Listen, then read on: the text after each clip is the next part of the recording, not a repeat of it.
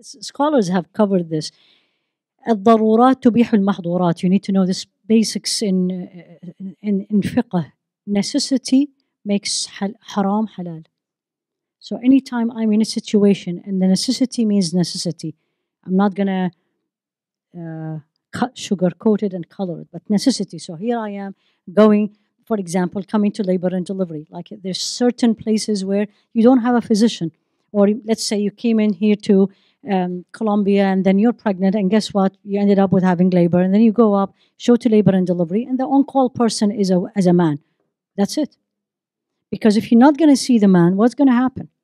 You're going to end up, they will not let you in the hospital. You have to sign, and they have to leave, and then you will probably deliver somewhere else, and that's, you're exposing yourself to danger, and the baby to danger. So this applies.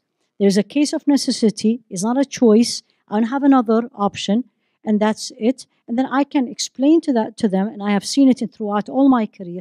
If you really explain that, as much as, in delivery, of course, there's issues, but again, respecting your privacy as much as possible. But anytime there is a necessity, for example, my Muslim patients, and I say, even in the office, I tell her, if you want epidural, I cannot guarantee you a woman, because that's a schedule. I have no control over it.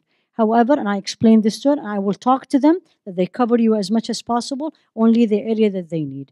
But learn, this is the beauty of Islam, that there's always solutions for cases. And may Allah make it easy for everyone.